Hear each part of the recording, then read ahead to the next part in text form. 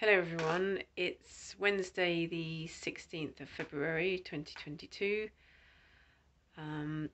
I wanted to make a short video to show you the mugs I made, inspired by watching Jeff from the Potter's Journal YouTube channel make 100 mugs in one day.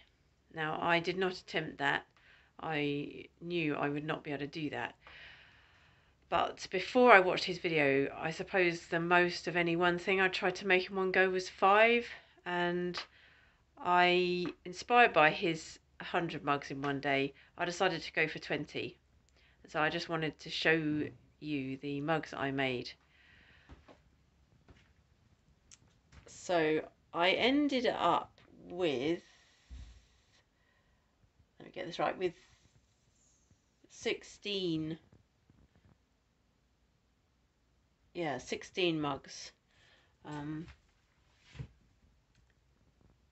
These nearest 6 here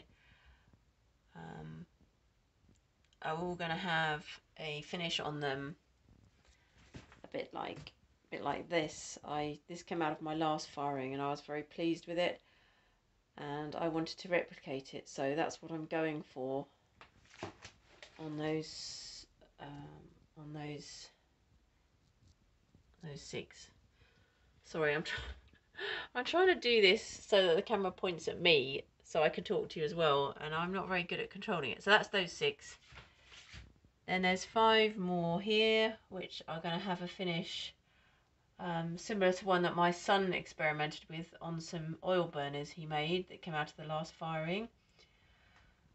And these 4, I have put black slip on and sgraffitoed them.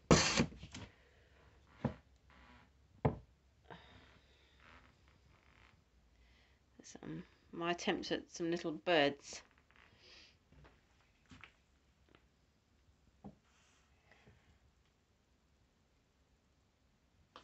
So actually there's 15 mugs, not 16. I kept this one. It's just now a really squashy tankard. It's because it had lots of throwing lines on it and I wanted to get them out. And in my attempt to get them out, I misshaped it slightly, and I thought, oh well, I'll just go with that. And actually I really like it and I can't wait to fire that. That'll probably just have a plain glaze on it. Anyway, I'm not going to make it any longer than that.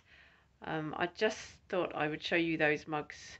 It went reasonably well. I ended up with, as I say, with 15 out of 20, which was quite good, and it certainly inspired me to try again. So thanks, Jeff. Yeah, I'll give it another go. Thank you. Bye bye.